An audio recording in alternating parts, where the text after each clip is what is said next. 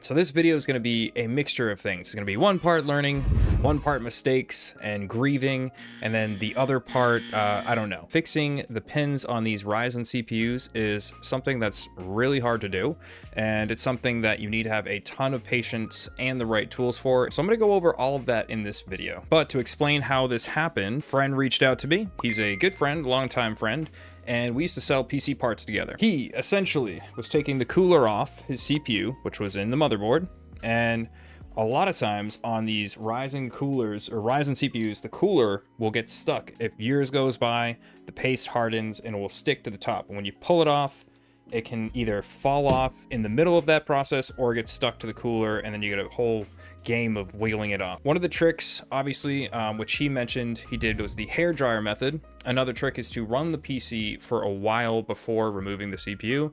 I am not sure if he did that, but essentially he reached out, and I'll throw up some of the messages on the screen, and he was like, hey man, I dropped and wrecked my CPU. I don't have the money for a new one. So what I did is I gave him a loaner CPU, which I actually told him to end up keeping. It was just a, I think it was like a 1500X, something really basic. So he's running that older, slow CPU, and I told him I was gonna try and fix this. Now, I didn't even want to make a video on this because I didn't have that much confidence in myself, to be completely honest. And I have done a lot of, like SMT work on very easy surface mount stuff or through hole stuff over the years, but I've never done anything that's like quite this small. So I wanted to take a stab at it. I ordered some pins. They showed up from this weird, I don't know, is that German? It's, yeah, I'm pretty sure that's German. And yeah, so it showed up from this random place, and it says pieces AM4 pins, and that's exactly how they packed and shipped it. So already my confidence was pretty low in this whole project. Also, a lot of the footage that you'll see in this video comes off a Tomloft microscope that was actually sent to me for a sponsor like months back, and I've been using it a lot. So there's no sponsor here. I just wanted to add it in as like, hey, this is a really good company. This thing rocks. So if you're into like board work or doing any of that stuff, check it out. Again, I am not North Ridge Repair. I'm not Northwest Repair. I'm just showing you guys how I managed to do this. All right, everybody. So I'm going to pretty much narrate what's going on here because I could barely function. My brain was like destroyed after this. I did try the mechanical pencil thing. You definitely need one that has a metal tip because I just melted the tip of that. I ended up finding a pretty decent pair of tweezers, and it took me a while. I went through like 3 or 4 different pairs. The Italian made tweezers are absolutely the best. This is what we used to use during like the SMT stuff that I did back in the day, and there's a reason why they buy them. As for pins, pretty much every corner had a bent pin all the way from the middle to the edge. They were all over the place. You can see them here. They're very subtle. Like sometimes there'll be a little tiny bend, other times really bad. There were a few that really killed me later on because they were completely flat, and I was able to get them up, but they fell off actually after I finished this video. So I don't have a picture, but one of the pins actually completely came off, which made some future issues, which we'll go over as the video progresses. Here was another mistake I made. I used regular solder instead of the lead solder to kind of like clean this up, so I had to get some wick. I tried the flux pen to actually like bend the pins back. That didn't work. And then here comes mounting the pins. This is probably one of the hardest parts because as short as these clips are, I'm trying to save some time here. You really have to hold it down and wait. Like one pin can take upwards of 5 minutes. Essentially what you gotta do, you gotta heat up the pad previously with the soldering iron. So dab the soldering iron on the pad, then use the heat gun. I found that about 380 degrees Celsius was perfect at about 50% power, which mine, you know, yours will vary depending on what model you have. But about 380 degrees, I was able to basically heat up the pad just enough to put down the pin, and then I would hold the pin in place for anywhere from like 10 to 15 seconds and pull the heat away. And I would leave it on there after that too for a good 20 seconds about, and let it cool down, and then release your needle nose tweezers. So that's pretty much how I went through this whole process. It's not perfect. The flux was amazing. This was like the best discovery in my old job. I barely ever got to use flux, and I forgot how good it works. So yeah, you can see from the side now that the pins are pretty straight. There is a little bit of solder on some of them, but it does not affect anything, so not a big deal.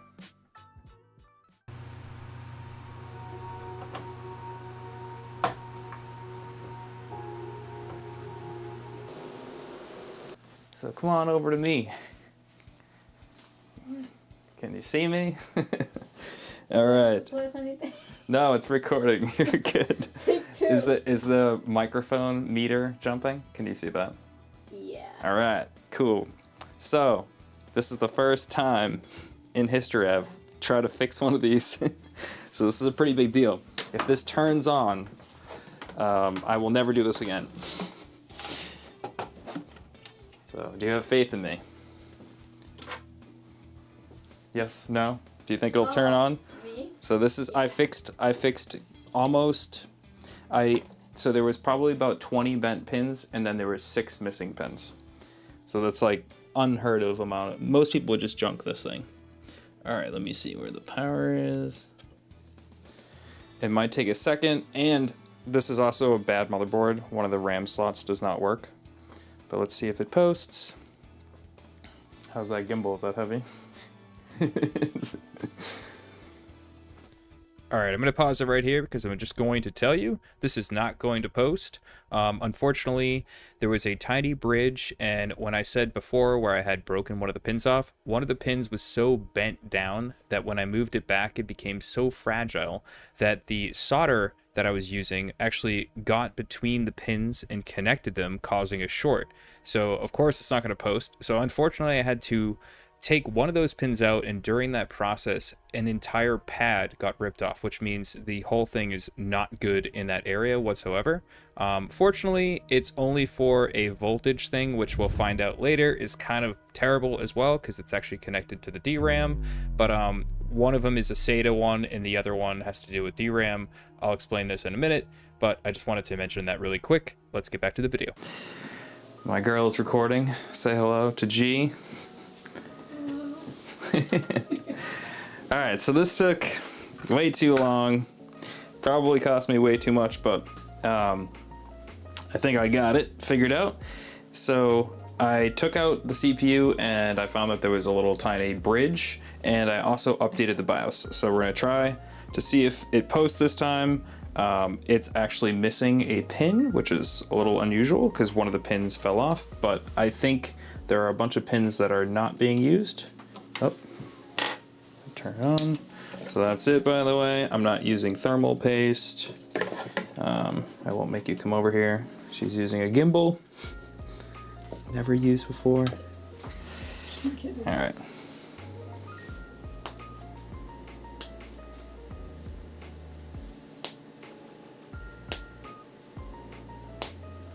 That's a post. That's right. I can't believe this thing works. It was so bad, love. Like, you have no idea. There was like 100 bent bent pins, and then like I can't even talk right now. There was like 100 bent pins, and look at that. Yeah, it knows what it is. Well, like 784C. It's really hot. Shows the RAM 5800X. Go ahead, walk over there. I'm like speechless right now, actually, to be honest. All right, guys, so we're running Cinebench R23. I'm doing the 30-minute test. This is for stability. We're gonna do multi-core, and I want you to check this. I've already done a few runs before at 10 minutes, but I'm gonna leave it on. And the other thing is that I want the temperature to actually stay high. I wanna see it 90°C. That's why we're using this, yes, very crappy cooler. But the point of this is to make sure that those pins stay on the CPU. I had to use leaded solder, which in this country, typically we use a no clean or lead-free solder. And this time, to do all the rework to make it easy, I had to use lead solder. But I think it'll hold up. I just don't want to take any gambles, so running it at high temps better than, you know, running it at low temps. All right, guys, we are heading over to my friend Jacob's house. He lives only 5 minutes up the street, so we're gonna head over there and give him the CPU.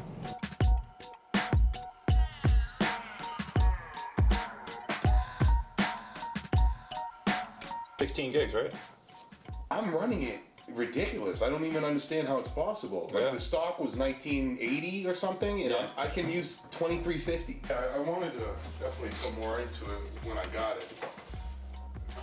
But then I'm like, shit, should I got the XT? But that's already running the XT stock. I mean, past what the XT could do. Yeah. Which makes no sense. It's just a good boost. Yeah, man. That's the whole thing's kind of generic there. Did that little screw work that I gave you? Which one? I think I gave you. You were like. I think I found the one. Oh, you found it. I think. Yeah. Yes. Nice. That whole thing's like a wreck. You need paste? You got some? Yeah, this stuff. To run it stupidly in like both the channels sitting next to each other because the CPU, that might be where the volt. Let's just get into the BIOS. Yeah, that's all that matters. And where's your the fan error BS anyway. So do you remember how I was just talking about how I broke one of those pins off? So essentially the pin that controls his SATA SSDs is actually one I could redo. I just ran out of pins and the pad is still there, but the pad got ripped off right next to it. That was the really damaged pin that I had bent back, and when it snapped off, it took the pad with it. So unfortunately, that particular pin controls both slots A1 and A2. So those are the two slots first in the row of 4. So the only slots that are working are B2 and B1, which is not an ideal configuration. You would want them separated in both slots A2 and B2, but got to do what we got to do, and this is pretty much, I don't know, it's the only way it works. So unfortunately, he's not going to get his proper memory speeds, but the system seems to be working, and it's a ton faster than the 1500X, and he'll save some money, you know, when he wants to buy another CPU and replace it down the line. He can do that because the motherboard is still good, it's just the CPU. Got some final words, sir? I'm pleased because I was throwing it away pretty much, and Kyle here was able to resurrect it. So I appreciate him and smarts. Not ideal with the 2 sticks back to back, but hey, this is tech for you. Yep. So right before I left the house, the thing blue screened, and I was like, "What the heck?" Like, it's been running Time Spy just fine, and it was right when he opened a game. I forget what game it was. It was some shooter game. And so he opens it up and it blue screens, and he tried it a few times and it did that. We ended up doing DDU, uninstalling all the drivers. We did the chipset drivers again. Sometimes Windows can be a little funky when you go between like a 5800X and a 1500X. There's completely 2 different architectures, 2 different core counts. So I told him to send me some videos of it working later to make sure everything was all right. And so far he's been pretty happy, and this is what he showed me. It's a beautiful thing. No overclock, obviously. No XMP. And yeah, I'm running at like 60 frames on max, which I'm happy about. You have succeeded, my friend. You have. I bow before you. I got the XMP on, bro. Seems to be all set. I don't know, but it's a win. It's a win. I'm not gonna lie, this video was overly consuming amount of time. I put a lot of work into it. I kind of gave up on it. It also like made my other videos go a little off track. So if you enjoyed it, drop a like, sub to the channel, and yeah, stay tuned for more stuff like that. And also say hello to Papacito.